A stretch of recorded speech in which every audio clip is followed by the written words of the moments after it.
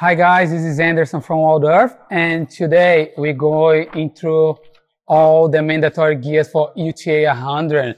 So what I'm gonna do here today, I'm gonna give you guys some tips about the gear I usually carry myself, going through why I'm picking some of those gears.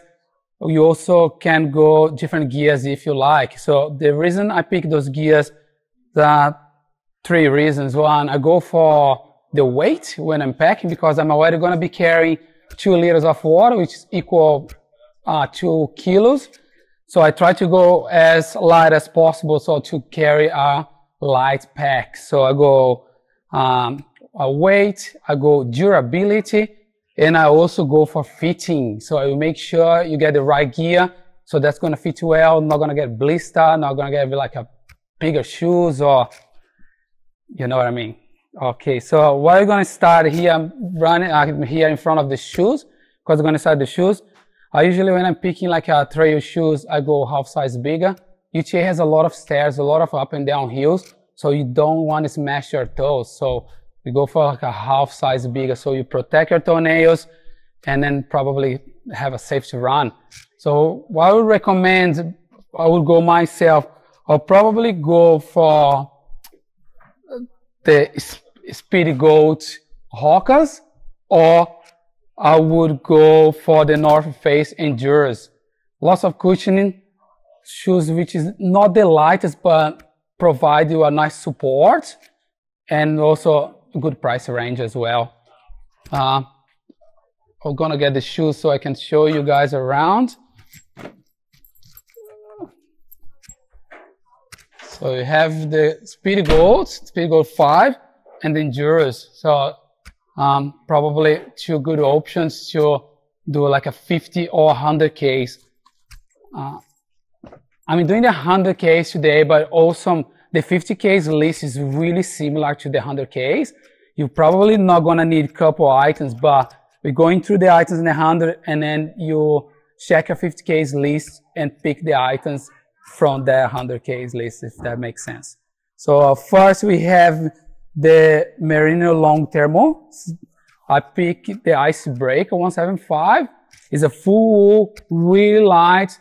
The reason I pick those gears, I can also wear in the winter or in a different race. Most of the gear I have here, I have for over like 2 years now, and you probably spend a little bit more, but for durability, it's really worth to have that for long term. So the Merino Icebreaker 175, you can run in like a Queensland winter, and also take for like Victoria or place which is a little bit colder. So there we go. Next, we have the thermal pants. I also picked the Icebreaker. Again, I don't have any commitment with any brand here today. I just want to bring you the best, and then it's up to you guys. Get some information from here and pick your own gear, but we're going to go through all the gears.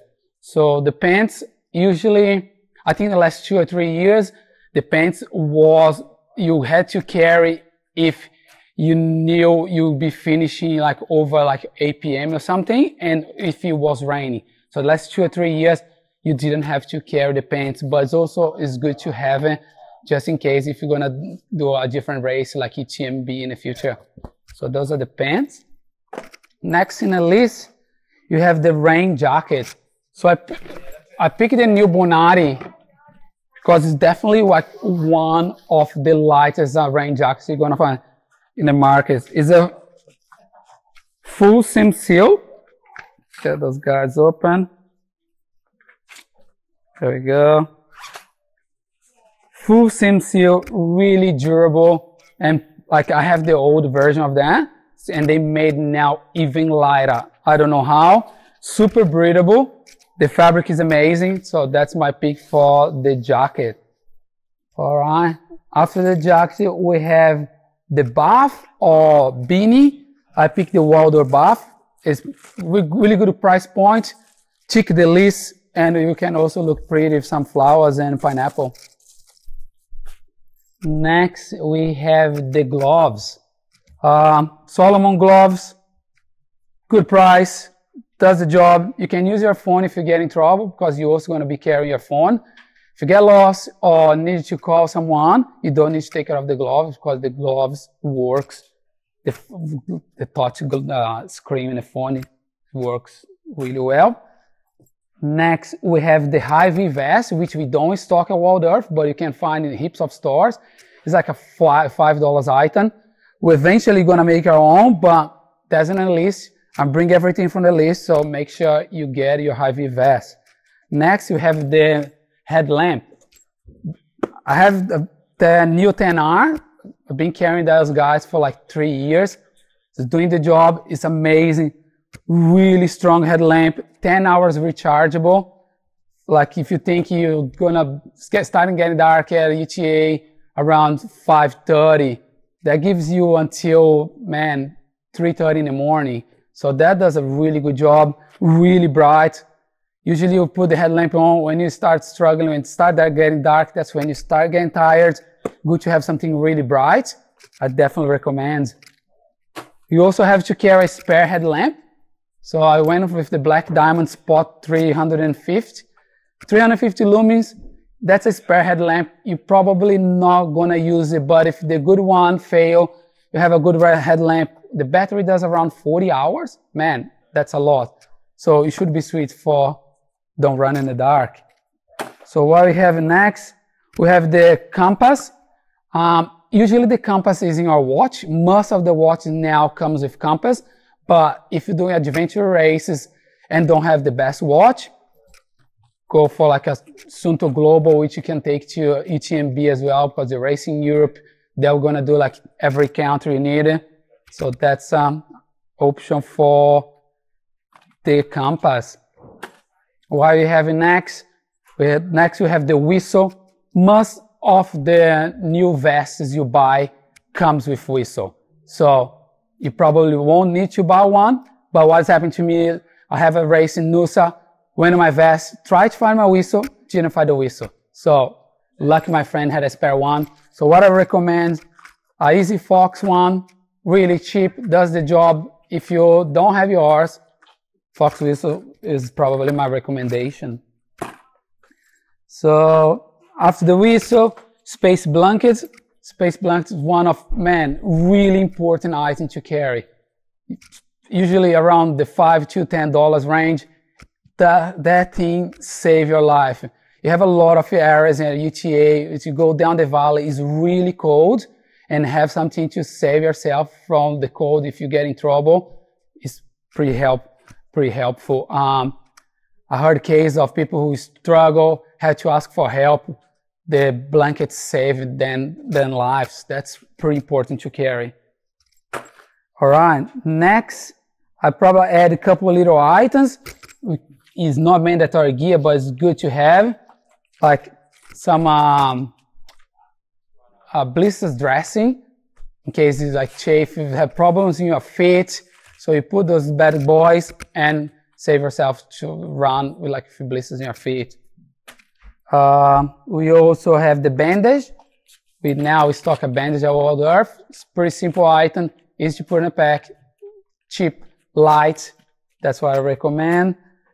We also have a dry sack. Dry sack, I picked C2 I usually get like a really bright color, because when you put in your pack, it's really easy to see the color, and like you probably go from a 2 liters or 4 liters. I try to put all my clothes in a dry sack, because we always sweat or can be rainy, so you prevent your clothes to get wet. So if you eventually need to wear those clothes like the thermals, the fleece, you're gonna have that dry and good to go. So C2 Summer dry sacks, lightweight, 2 liters or 4 liters. Cool. Next, one of the most important items, we have the vest. So far, so good. Solomon has one of the best vests in the world. The 12 Advanced Skin. You can do like easy, the 100K UTA, carry all the mandatory gears. You can do a 100 miler. You can do heaps of race. It's gonna fit everything. The fitting is amazing. The vest doesn't bounce. I'm a size medium. I'm like a skinny runner, but make sure before you buy your vest, try it on. Go for a little jog around the store or anywhere you're doing, but make sure you get the proper gear. Don't get like a slightly bigger because that's going to give you chafe and it's going to be a horrible race. So I'll go with the Solomon 12 and also I'll add a 2 liters bladder from the same brand. Fits well. Solomon usually comes with insulator pack inside the pack, so that keeps your water cold. So that's pretty handy when you do a 100 Ks race, you're half in the middle of the day and you want a cold water. That do the job. Cool. What is next? Next we go for the nutrition. Nutrition is really personal. Make sure you take the nutrition during training so you know what's gonna be good for your stomach. It's not gonna make you like cramping or upset. So there's a lot of nutritions out there. There's some nutritions like really natural, vegan, no vegan. There's a lot. So Spring is one of the gels you're probably gonna find in the marketing. It's definitely, I think it's the only one 100% natural. Tastes like fruit. It's amazing. Price point is slightly more expensive than the other brands, but you're paying for the quality. It's a really good stuff. Cover your calories, cover the nutrition you need to carry in a race. And then we also have a few other brands. I've been taking some quarters as well. So I go a couple springs and one quarter. I go 2 springs, 1 quarter, and try to rotate it. And man, another recommendation. Again, you can carry some Cliff Bars, Cliff Blocks, and also make sure you top it up your electrolytes. Fix has some good electrolytes. You can get like a sachets just straight in the bottle, or you can get the big guys and you can like do small Ziploc bags, carry in your pack, or put in your drop-off bags. You're gonna have, I think, 4 or 5 drop-off bags. Make sure you have all your nutrition there, so when you come to the checkpoint, you top it up your vest and keep it running. So after the nutrition, we have the map case. Situ Summer has a really good map case. You're gonna get the map from the race directors or the guys, the volunteers on the day before the race. You can use this guy here, or you can also use some Ziploc bags. So it's up to you, but make sure you have one so you keep your map dry. And then you have the rain pants. I usually go a really cheap one and lightweight. Rain pants, most of the time, they're not mandatory gear, but if it's rain, you definitely need to carry that. And it's 100% sure you're gonna do the job with those bad boys. Rainbird, my size is medium, does the job. If you're not using in the race, you can take fishing or any other raining day activity. Again, we also have the fleece. Fleece is mandatory gear. Usually it's the same as the rain pants. They're gonna tell you the day before if you need to carry or not.